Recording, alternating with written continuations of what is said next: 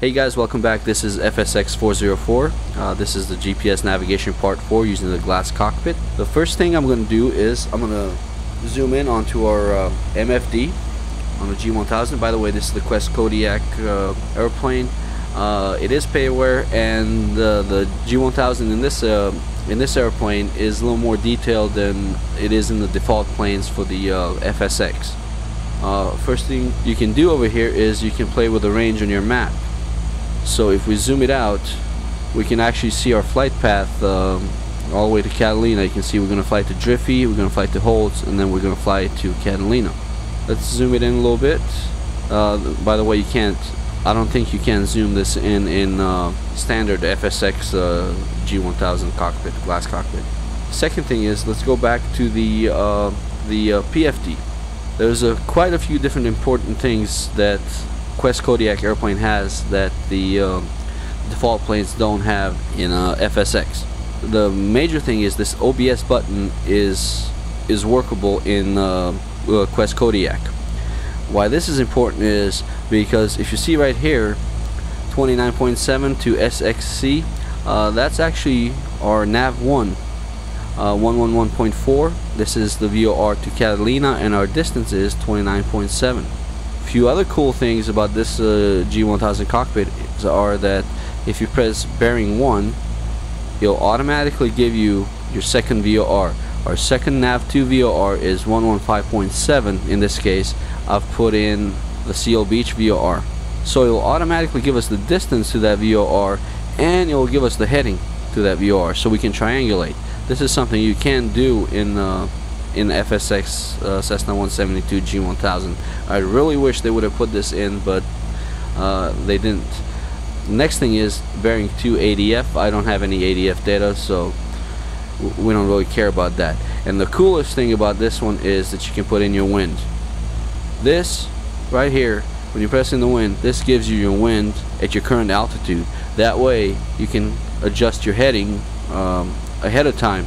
Usually what you want to do in the VOR, HSI, and GPS navigations is, I told you adjust for the wind. Well, here's the wind in front of you. So I wish FSX default planes had this in there, but they don't. So let's get rid of this bearing, because we're not going to need it. We're going to do GPS navigation. Now let's go into the GPS navigation. The first thing we're going to do for the GPS navigation, the glass cockpit, is the same thing we do for the VOR and HSI navigations. That means we're going to put the airplane in the GPS mode. The way you put the airplane in the GPS mode in the glass cockpit is there's the CDI button. If you press that button, it will automatically put you into a GPS mode. And the good part is, if you look at the needle, it's automatically matching your flight path. In the HSI and VOR GPS navigation, you have to turn in your own needle to the heading. But the glass cockpit in the GPS mode will automatically give you those headings. So let's put it back in the VOR mode. In the VOR mode, you can turn your own needle.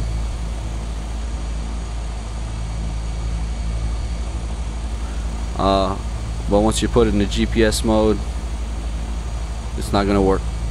So we're going to put the airplane in our GPS mode, and we're going to fly the needle. The GPS navigation in a glass cockpit is way easier than the other two, the VOR and HSI. That's why I left this one for last. I wanted you guys to learn it the hard way first. That way everything else seems easy and you actually learn better. If you learn this first, you can get into a bad habit of forgetting to put in your headings on your VOR and HSIs, and it will confuse the heck out of you. That's why you should always learn the VORs and HSI navigation in GPS mode first, and then switch to a glass cockpit where everything is automatic for you. So what we're going to do right now, I'm going to fly this a little bit just to show you a little bit how it works. Let's take off.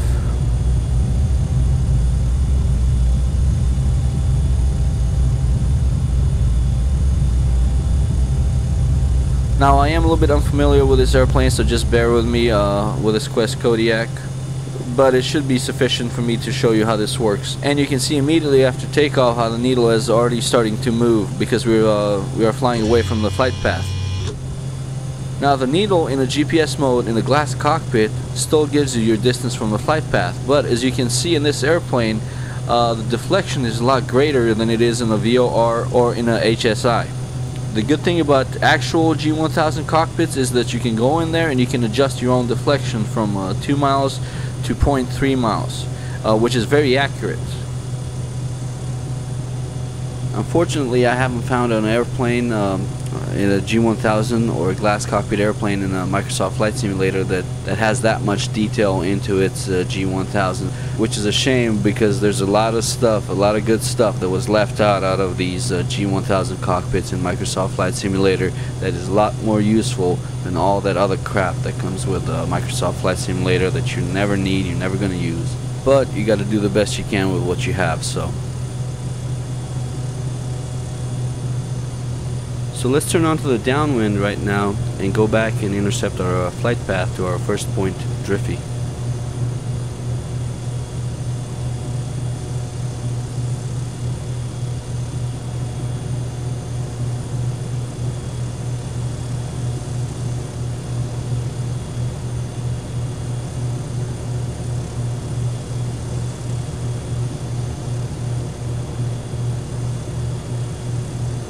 Let me zoom it in,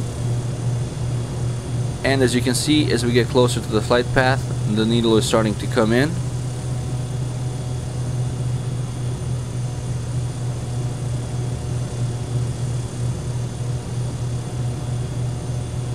Let's start our turn to intercept the flight path.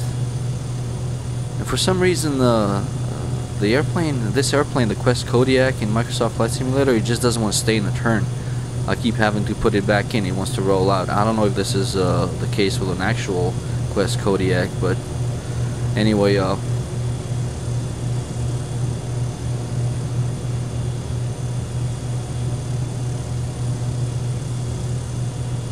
alright, so we're on 183 heading right now. We are lined up with a needle, and as we can see, we're pretty close to the flight path. We're right on it.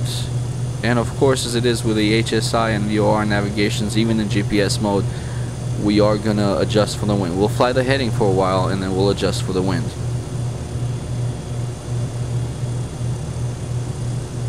So let's press on the wind, and the current wind outside pops up. So as you can see, we have our wind coming in from our right a little bit, and it's at 9 knots. So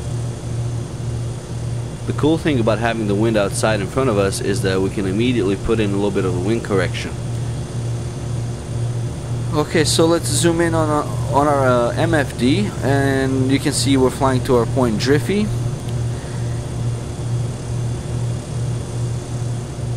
Let's take out some of the heading. 190 should work pretty fine.